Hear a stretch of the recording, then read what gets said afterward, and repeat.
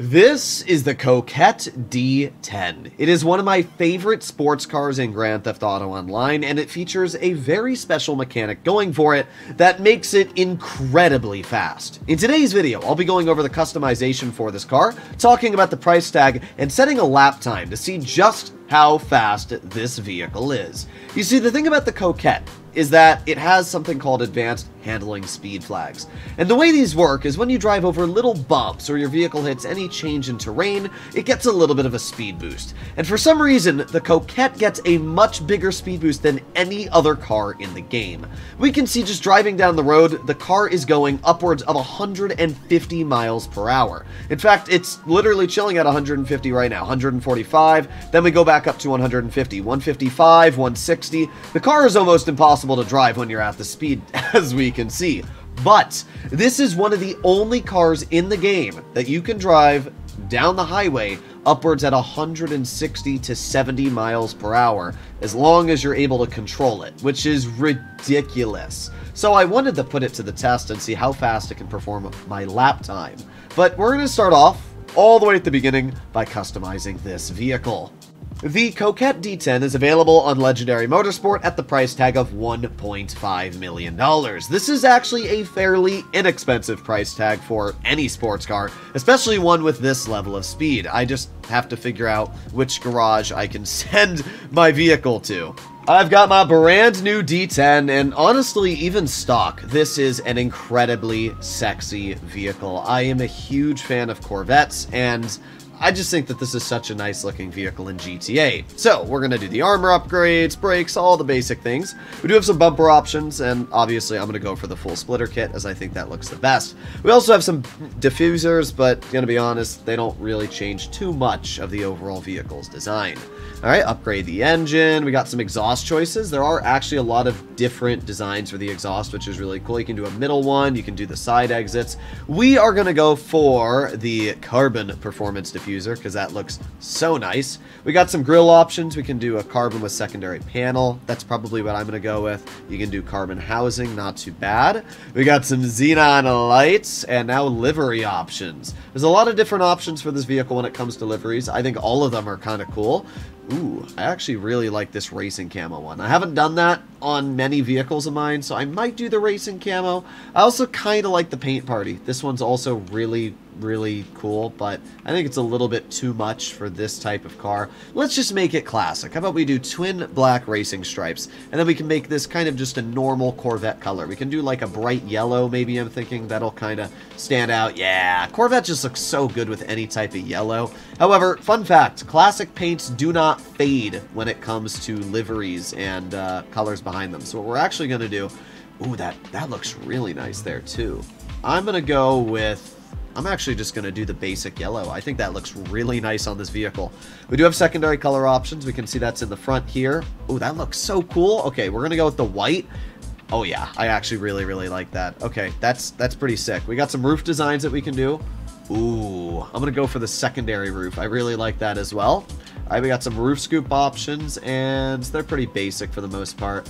How about we do a secondary tuner vent? We got some skirts, and you'll notice that there is a lot of customization when it comes to this car. Even spoiler options. There's a lot of different unique designs. I personally really like that, and I think it gives this car a lot of life, which is obviously pretty not normal when it comes to some of the older cars. So I do really like what Rockstar's done with this vehicle. Do a sun strip, lower that suspension, put on the transmission, turbo. We're going to do wheel types, and we'll just do my favorite type of rims. There you go. And so far, the vehicle's basically done in terms of customization. But there's obviously a lot of different ways you can kit out this vehicle. I mean, this looks completely different to my other personal Coquette. Because of that, I think it looks really epic. I like the way the spoiler overhangs on the back. It's just such a clean looking car. Just in case you don't trust the digital speedometer inside of this vehicle, as we can see, I have set up an external speedometer so we can get an exact idea of how fast this car is driving while also not having to go in first person. But as we can see, the digital speedo and external speedo are going the exact same speed. A lot of people don't realize this, but the internal speedometer of a vehicle is exactly the same as long as it's digital. If it's one of the little analog ones, it's not going to be correct. But Look at our speed. We're chilling at 137, 140 miles per hour right now. This is a normal sports car. It's not HSW. This is normal. And the base top speed is only 127. And yet we are chilling currently over 130, going upwards of 140. Now, obviously, around corners, you're going to have to slow down. But the fact that this vehicle is able to get up to these ridiculous top speeds shows just how insane this glitch is. And again, you don't have to do anything. You easily could get out the exact same car I have, customize it in any way you want, and you will get out the exact same results. Look at this, just on the bridge alone, 138. I mean, it's kind of insane what you're able to do in this car and the speeds you're able to achieve. The only problem with the Coquette is that it doesn't have the best handling.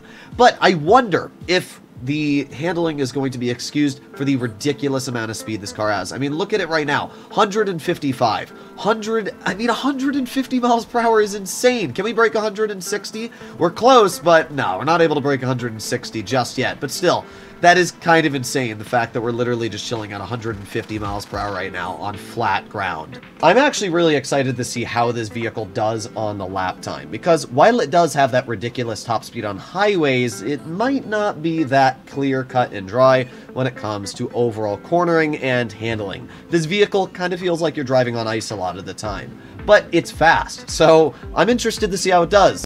Well, let's see what this car can do. Full speed ahead. Personally, I think we can get a pretty respectable lap time, but it's going to depend on how this car handles today. So let's go in between these two vehicles. Nice. We're already going 140. Again, it's just the speed that this vehicle can achieve is actually insane. All right, here we go. Nice. Now we got to roll around this corner here. I'm going to slow down a bit so we don't need to worry about tire spin. Wheel spin is the big problem you're going to encounter with this car.